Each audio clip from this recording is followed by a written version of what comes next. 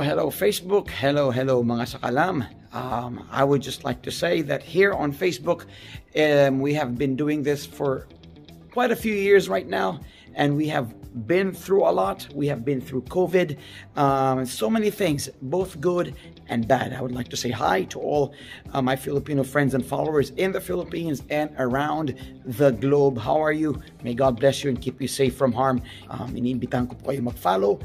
Paki-share po yung video, yung mga hindi pa naka-follow, hindi pa nakapag-share. Panoorin niyo po yung video mula simula hanggang sa huli mga sakalam. Pero bago po natin gawin yan, gusto ko po sabihin na we have been doing quite a lot in the past few years. We have had the opportunity of helping, sharing some love to our Aita communities, both in Angeles City and in Cabalan-Subic. We have been such a blessing to them, and that has been made possible through our friends and followers, generous friends and followers on Facebook, not just from the Philippines, but from other parts of the world as well. Facebook hasn't just been a blessing for the business itself, but and not just for my family, but you know, every now and then dito po sa Facebook meron po tayong mga nakikilala na napakabait, napaka-mapagmahal na mga tao, at meron din tayong nakikilala mga sabi na we call them, you know, bashers, or you know, sometimes on Facebook you also get to meet some really nasty people.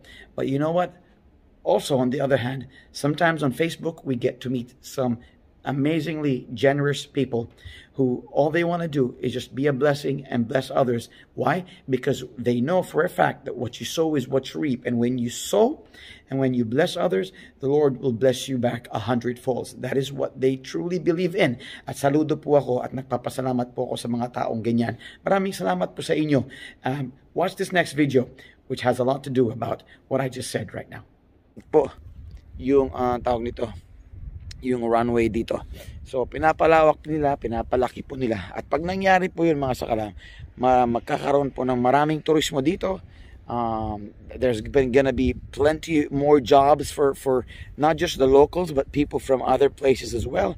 There's gonna be room for more tourism, more visitors, and Greenland is gonna, you know, it's gonna boom in its you know, tourist population, which is gonna be a really big deal for this part of the world, which comes in its own strange beauty, no?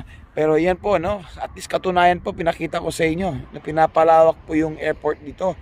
So magkakaroon na po direct flights na from kung saan po kayo manggagaling. Hindi na po kailangan dumaan muna ng tawag nito ng Denmark, ano po. So people, I believe, flying in from Canada, which is way closer.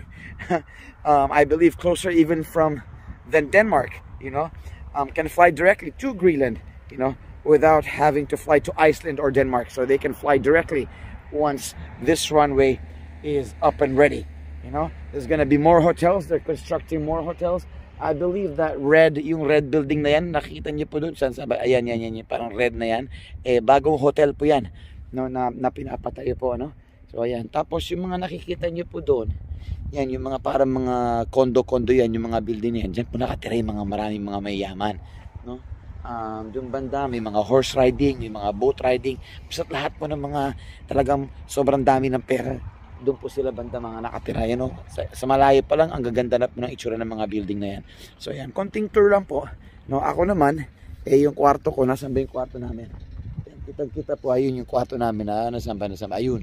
Ayan, dyan banda yung kwarto namin dyan. So, nakikita na po namin itong bundok mula sa kwarto. Pero yung dagat po, yung Bay Area, siyempre hindi na nakikita kasi nakatakip po dito sa ano. But this is, it's a beautiful sight. Ano, ganda, no? Yan, kakaiba. Pag wala na po yung yelo, ibang usapan na kasi puro itim na lang, no? Pero isa pa po, hindi ko alam kung ito ay napansin ninyo o hindi. Kung makikita po ninyo dito sa Greenland, wala pong buhangin. Bato lang ang meron. Kung makikita niyo po yung mga bahay, tulad yan, yung mga bahay na yan, ano? Yan, mga bahay po na yan, no? Lahat po yan, tinatayo po sa bato. Kailangan po, karamihan dito, kailangan po gumamit muna ng pangsabog, mga dynamites, pinapasabog po, para po gawin as much as possible, latag po. And then pwedeng tayuan ng bahay. And then ito pa, dito po sa Greenland, nalaman ko po rin, no, na hindi mo pwedeng maging pagmamay-ari yung lupa. Okay? Ang lupa po ay pagmamay-ari po ng gobyerno or ng Greenland. Pwede ka po magtayo ng bahay sa lupa. You know, but you cannot own the land. Alright? Make sense? Kaya hindi po kagaya sa atin and in other places of the world, no, you can buy your land, and then when you buy your land, you know, you pay your yearly taxes, and you can put a house in your land. You know, you can own it. No, but here, no, you cannot. Hence, you're not gonna pay tax if you have a, let's say for example, this house over here, nakatayo yung bahay niyan. Hindi sila nagbabayad ng yearly tax sa pinagtayuan nila ng bahay, sa lupang pinagtayuan ng bahay. Hindi po, kasi hindi po nila ito pagmamay-ari. Ganyan po dito pala sa Greenland, no? Ayan, but you know, ayan, nilalamig na si Doña Hem. Gusto niya daw bumaba ulit. Ayan, so muli po ako nagpapasalamat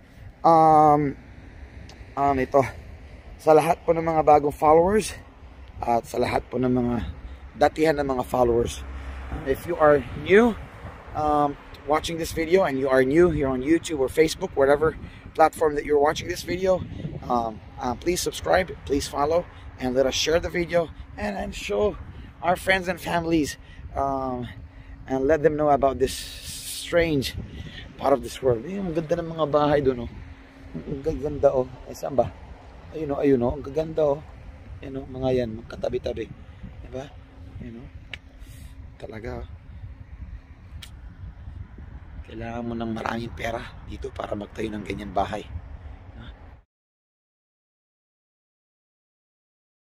Well, hello, kumusta po kayo mga sakalam?